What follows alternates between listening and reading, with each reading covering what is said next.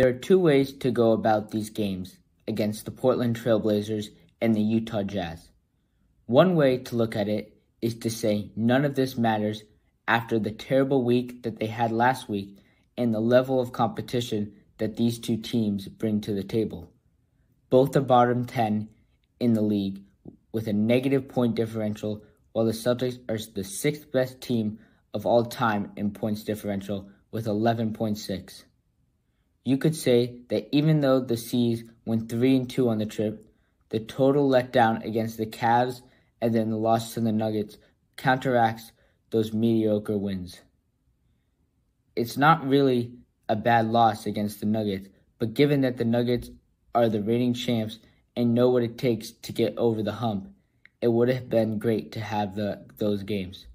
You can click the link in the description below to watch the full report I did on those two games. But back to the Blazers and Jazz.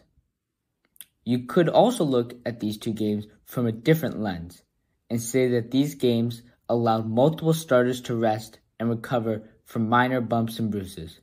Jason Tatum has yet to sit, though, in the last couple of weeks. It would be nice to have him sit sooner rather than later against some of these weaker opponents coming up, but these two games did allow JT to get some offensive reps. These two teams gave him whatever he wanted, and he made good use of it, scoring 38 points in the Jazz game while finding his teammates. Without help from the full starting five, Tatum usually has to do most of the heavy lifting.